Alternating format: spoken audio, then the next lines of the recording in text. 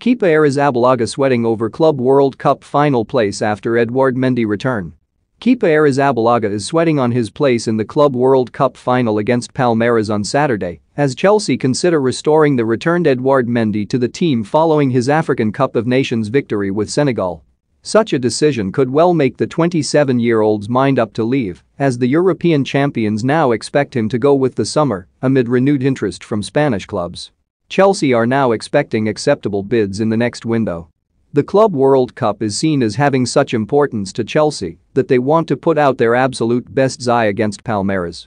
Kepa's time as a starter has nevertheless been seen as hugely beneficial to his future, as he has put in a series of high-quality performances and re-established himself as a top goalkeeper.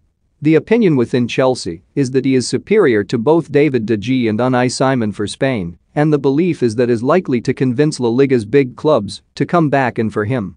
Having come in for £71 million, Kepa's price tag had previously put off any bids, but there is an optimism a deal can be done for the summer.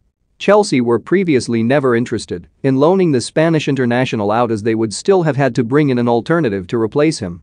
Kepa put in another superb display against Al Hilal on Wednesday.